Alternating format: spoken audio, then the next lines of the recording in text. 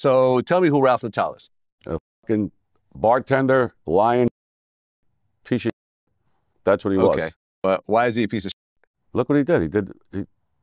He destroyed his family. He got his kids locked up twice for selling meth while he was in jail.